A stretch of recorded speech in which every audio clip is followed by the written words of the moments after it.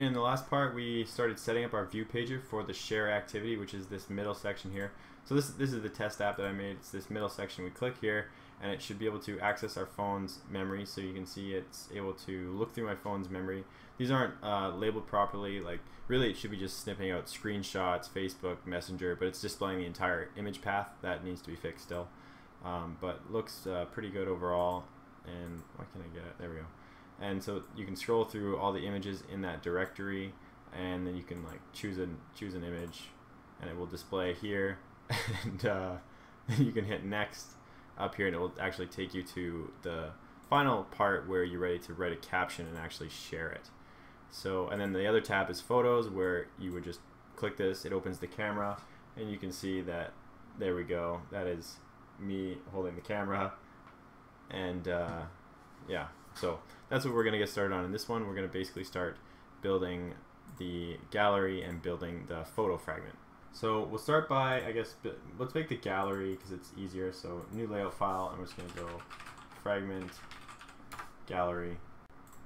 Or no, photo one's easier. Let's do photo one first, because all it is the button to open up the camera. So fragment photo, and we're going to change this to a relative layout and get rid of this dirty old orientation and just create a button and do match parent and wrap content, and let's center that horizontally. So center horizontal, true, text size 30 SP, and just do the text. We'll do open camera. And I know I haven't been adding all of my strings to my resource file, so I'm going to try and start doing that. So string open camera, we'll call that one. You should always add them to your resource file, because if you ever want to create an app in a different language or something, Android will actually automatically convert everything in this file to the other language. You don't have to do anything, so that's really nice. Because if you hard code things in, it won't convert it for you. And also too, just for ease, like if you want to change a message here or a message there or whatever, you can just go into the strings file and change it instead of working through. Imagine going through all of these files and looking for this like one string that you wanted to change. It would be a nightmare. So let's do margin top of 30 dp, actually 40 dp, and margin right of 30 dp, and margin left of 30 dp, and background, let's do the white rounded button. And that's pretty much it. So like I said, this was a pretty simple layout. We just basically have the button, and we need to give an ID to the button as the last step here. So button, launch, camera. That's it. We can go, actually we never made that fragment yet, so we won't. We'll just leave that. We can close activity share. We can close the tabs. And now let's start working on our gallery fragment. So we'll create relative layout, get rid of the orientation. Down here, let's create, we're going to split this up into a bunch of relative layouts like we usually do. So this one is going to be rel layout 1, and inside rel layout 1 I'm going to have a gallery toolbar. So let's put a comment gallery toolbar, because I haven't made that yet, and then another relative layout, and this can be match parent and match parent. Oh, or should I use a linear layout?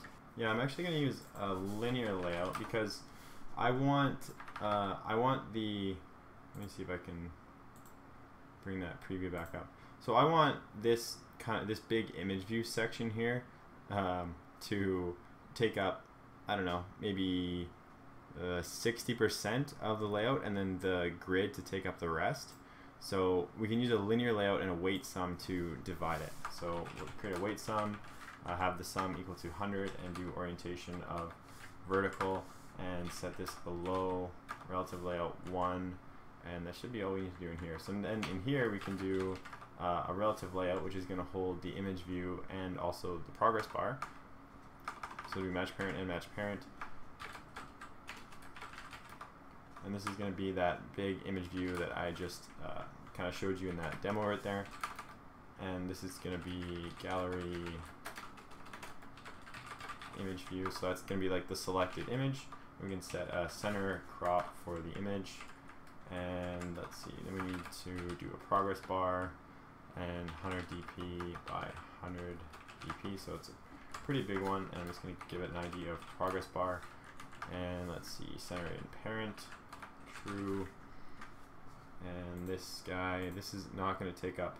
Yeah, so here is where we want to say, set this to 0 dp, and we say weight 60. So it's going to take up 60% of that layout. And then below here, we're going to put our grid view and match parent, and then 0 dp once again. And we can do the weight, and we want to occupy the rest of that, so 40% left. And we'll give it an ID of grid view.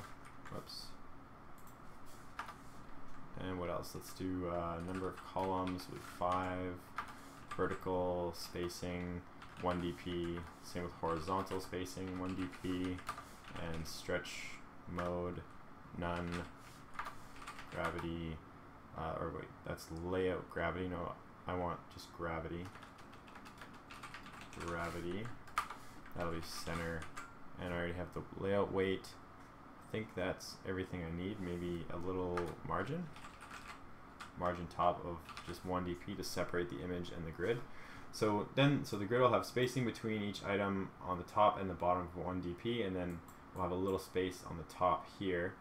So that should be pretty good. I think that's pretty much what this looks like. Yeah, so you can see a tiny little space there, and you can see space between all the images here. They're mostly white, so you can't really see a lot, but okay, so that's it. Now I'm just going to quickly create the 2 fragments for these layouts. So let's go, I can just copy any fragment, home fragment. So I'm going to copy home fragment here because it's pretty much empty, and paste it into share here. And this one's going to be photo fragment, and we just need to change the log up here and change this to fragment photo. And now we're going to copy that, paste and share, gallery fragment, and the same sort of thing. We just want to change the log and change this to gallery fragment. And we can log that it's started, and same thing with in photo here. So D started. And let's go into share activity now and set up our view pager so we can uncomment all this. And now we'll add the fragments. It'll set the text, and it looks like it'll probably work. So let's run it and see if we get any errors. Okay, so we'll go to share activity, and we have that loading. That looks alright. And we can go over to the second tab over here. We have our camera. Obviously this does nothing, and the progress bar is there because we haven't made it invisible, but everything looks like it's working the way it should. If I actually swipe on the device, this is my actual device, it looks like it's working. So yeah, looks like it's good. So in the next one, I'll either start setting up the photo fragment, or we'll go and start setting up the gallery. So I'll see you guys in that next video.